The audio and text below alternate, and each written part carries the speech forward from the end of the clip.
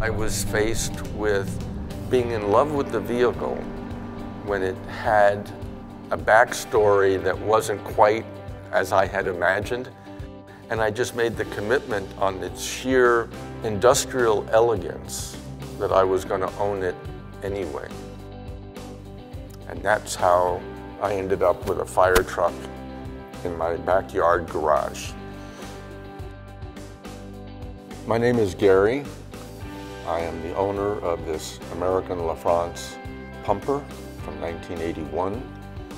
I am a recreational eBay addict. There was this very attractively photographed fire truck. We always joke about the garage being so big in case I ever got a hook and ladder, and it was always just left over from a childhood fantasy. Not knowing anything about fire trucks, I called the local fire station. They were nice enough to refer me to fleet maintenance at the Albuquerque Fire Department. So I asked for the head of the department. I explained my problem, and would he be kind enough to eyeball the listing on eBay? And he says, "Holy crap, they never look this good.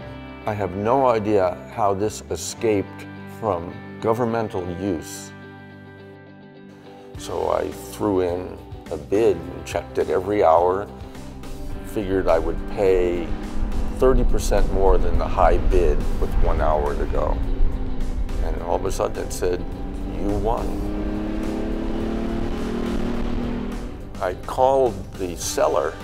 I said, "How come it has all this beautiful decoration that says it's the Presidio?" And he said, "Oh, it was never at the Presidio. Since I own the truck, I just decided I would have my own fire department. I could name it anything I wanted." And he said, "I'm a 49ers fan." And I had the artist decorated as Engine 49. The delivery was logistically complex given its size and age, and it took 3 weeks to find somebody. They picked it up uneventfully and showed up 2.5 days later in Albuquerque in absolutely sparkling condition. And it was just, it took your breath away, just the sheer size.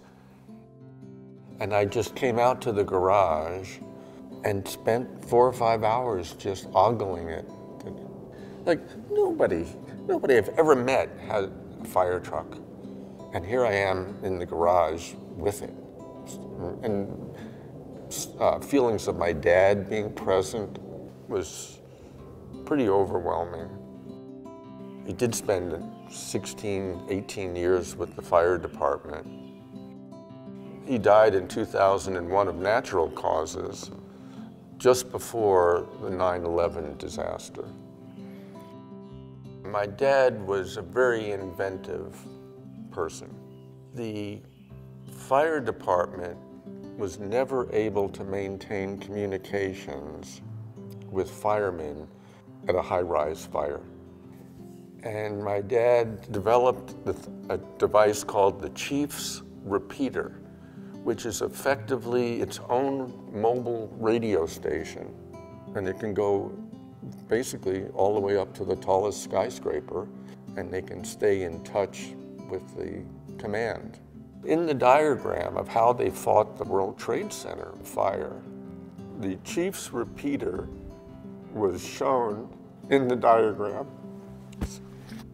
It was very touching.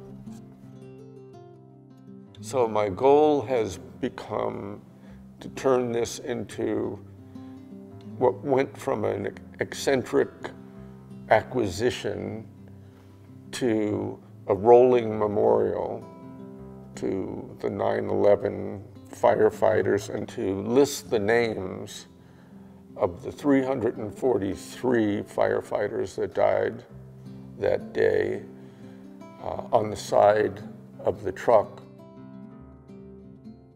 As I approach his age when my dad died, it brings me closer to him in a very gratifying way, I must say.